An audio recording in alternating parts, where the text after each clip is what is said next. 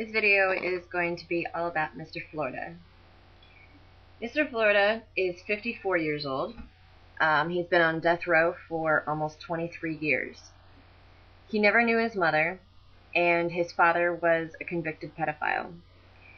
He beat, raped, and tortured his children, including Mr. Florida, 3 of his brothers, 4 half-siblings, and 2 step-siblings, some of which took their own lives because of the abuse. He spent most of his days as an adolescent in a state hospital because of his father's conviction and because he didn't know his mother. While in the state hospital, he was abused by people in the orderlies in the hospital and treated like crap, basically. His most prized possession is his life. As far as some of his hobbies go, he is a poet. He also does original artwork. This is one of his cards that he did. This is also something that he drew, as well as this. He definitely has a lot of talent with his artwork and a lot of his poetry. I asked him if he was ever locked up with somebody that he felt was innocent, and he told me that there was an inmate that he was locked up with that died of cancer while serving time on death row, and a year later DNA cleared him of the crime that he was serving for. Death row inmates at this particular facility do not receive psychiatric care unless the inmates badger the hell out of the DOC with outside support. They get very, very poor health care in there as well. As far as visits go, no ex-felons. They're allowed visits once a week. A visitor has to fill out a form, and then if you get approved, you get fingerprinted and photographed. Women are checked to make sure they're wearing underwear, and they have to expose their breasts to make sure they're not concealing anything. His daily routine, he gets up at 5 a.m. and takes a bath in his sink and has a cup of coffee. His breakfast is between 5:30 and 6, and watches TV until count at about 8:15. Twice a week, he's allowed out in the yard for 2 hours. All other time, he is locked in the cell 24/7, except for 7-minute showers twice a week, and the cell is 7 feet by 8 feet with no windows. Lunch comes at noon, and they have 10 minutes to eat. If they don't finish in 10 minutes, they take whatever they haven't eaten.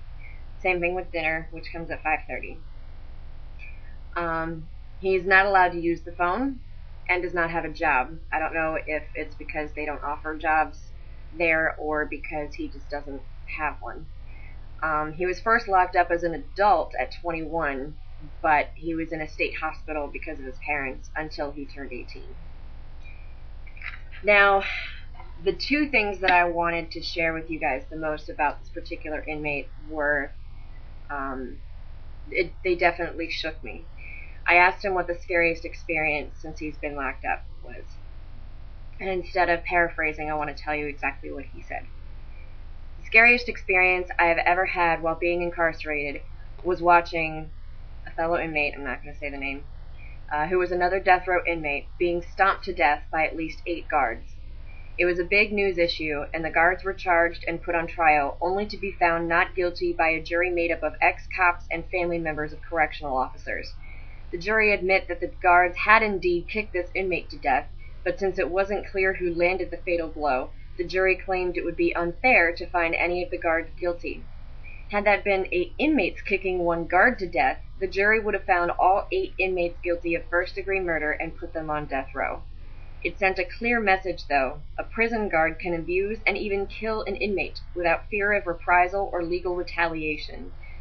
That's the scariest part of it all. And I also asked him, I'm asking all the inmates the same questions. And the I was pretty interested with his answer to the question of, if the guards do things that they're not supposed to. Again, I don't want to paraphrase, I'm going to say exactly what he said. Guards do stuff against the rules all the time. They beat inmates, they steal, bring drugs into the prison. A couple of years back, in one of the prisons in mid-Florida, some officers were under investigation for bringing in drugs, booze, and using female prisoners for prostitution. When the FBI showed up, an FBI agent and a prison guard got in a shootout in a prison, and both shot and killed each other. A number of guards were on trial for killing a death row inmate by beating him to death, I just talked about. A little less than 2 years ago, the head of the Department of Corrections for Florida was found guilty of taking kickbacks from the canteen vendors. A couple of weeks ago, this was written to me a little while ago, so this would be a couple months ago. An inmate who lived in the cell next to mine killed himself. The prison guards could have saved his life. Instead, they pulled his bleeding body from the cell and flopped it in the hall in between our cells on the cement floor and just let him bleed out. They left him there for 15 minutes bleeding out until someone showed up with a stretcher. He laid there moaning, "Mommy, please forgive me, please help me." The whole while a nurse stood by only feet away from him and never once gave him first aid of any kind. And they call us the monsters. So, I know that a lot of people don't understand why I have compassion for these inmates and why I write to them. I know a lot of people believe that they are getting what they deserve, and that by serving time on death row, that they are being treated how they should be treated.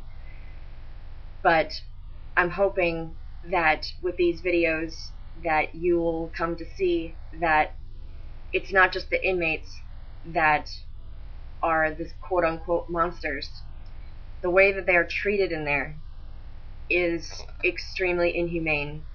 I don't care if it's a criminal or not. No human being deserves to be treated like that. And this particular inmate has told me that he welcomes any pen pals. So if you are interested in writing to him, please let me know. Write to me and I will give you his information. Thank you for watching.